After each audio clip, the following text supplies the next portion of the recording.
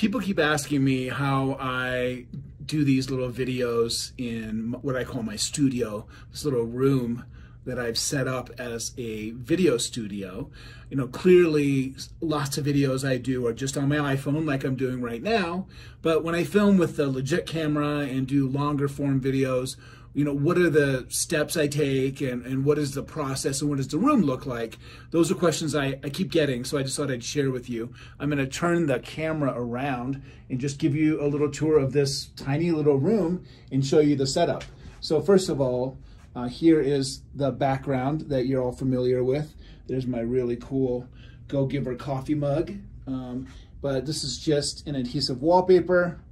And you can see the lighting is really bad. It's just office lighting. I'll talk about that again in a minute. But the most important thing for any video is actually good sound.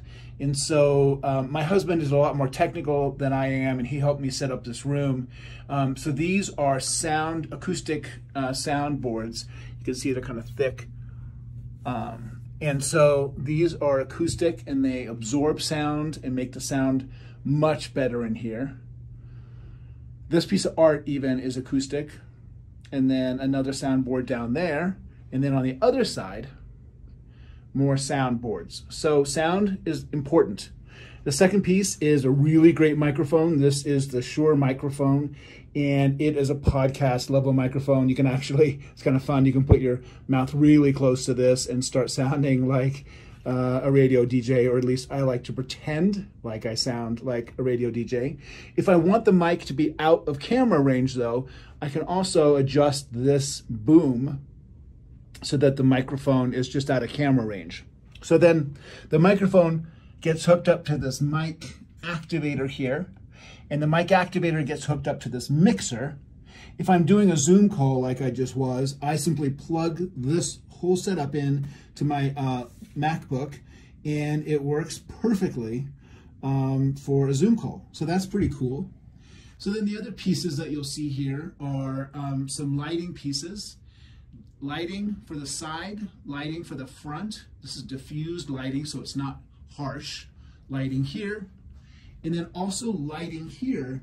This actually lights up the back wall. So I'm going to show you the lighting here. Obviously, one other really important piece, and you can see it's just a total mess from behind the scenes. Welcome to the truth behind the scenes. Then, you know, I film on this little camera, and when I say I film, I mean basically my husband films, but it's a Sony, and it does some stuff, and I don't really understand what, so, and then this is obviously the tripod, but, you know, I don't know a whole lot about how this thing works. I just turn it on and smile.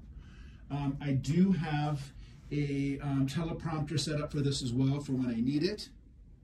So there's that, but just to give you an idea, turn on some lights here, turn off the lights here. So I turn off the overhead light, and if I'm going to film, I turn on these lights. You can see it starting to light up back there.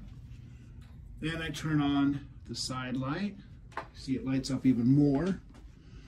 And another light, another side light.